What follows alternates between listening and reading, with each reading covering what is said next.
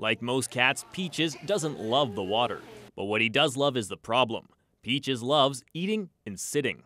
He became overweight, contracted diabetes, and refuses to go for walks. We're in a condo. We didn't make it out of our hallway because he just kind of flopped over and decided it wasn't going to happen. His vet says he has to lose 2 kilograms. The pool was the answer because here it's hard to be lazy. It's really only when he's being asked to exert himself that he kind of meows. As bizarre as it may be for a cat to be put in water, it makes sense for Peaches. His owner happens to be friends with a pet hydrotherapist. Take him to one end and he swims to his platform. And so they try and do that a couple times without break. Peaches wasn't a huge fan of swimming at first, still isn't. He would protest quite a bit in the early days. Now, every once in a while, you'll get a big deep meow from him.